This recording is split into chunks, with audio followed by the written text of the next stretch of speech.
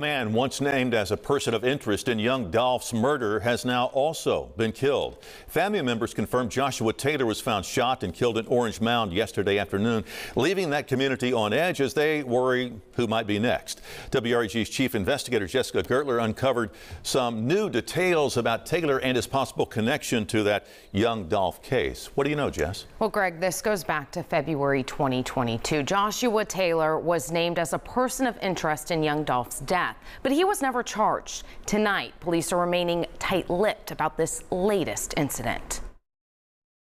Loved ones shared these photos of Joshua Taylor, a father of two, the latest victim of gun violence in Memphis. They were too upset to do an interview, but Tellis Taylor, also known as CEO TZ, was found shot to death in Orange Mound Wednesday at Spotswood and Bunton. Those who live nearby tell us Taylor was actually shot the night before, discovered lifeless in a car hours later. MPD says the investigation is ongoing, refusing to answer any questions about the case or whether it has any link to Memphis rapper Young Dolph. In November 2021, Dolph was killed outside a South Memphis cookie store. 3 months later, MPD called Taylor and another man persons of interest. Taylor was reportedly questioned but never charged. Those close to the case tell us Taylor is part of a group, the same group linked to the suspects charged in connection with Dolph's murder. It's sad, it's very sad, it's awful. Taylor's death has left the community on edge, as many fear the violence isn't over, that retaliation will only continue. Last week, Jamarcus Johnson pleaded guilty to 3 counts of accessory after the fact in Dolph's murder.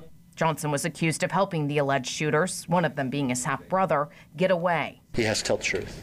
That's what this guilty plea is hinged on. He has to tell the truth. Jamarcus Johnson is out on bond. He'll be sentenced in August. We've asked the DA's office if he'll get any protection, but haven't heard back.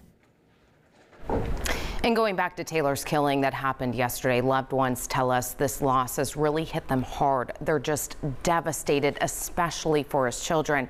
Now, Greg, I just checked my email and I did hear back from the DA's office.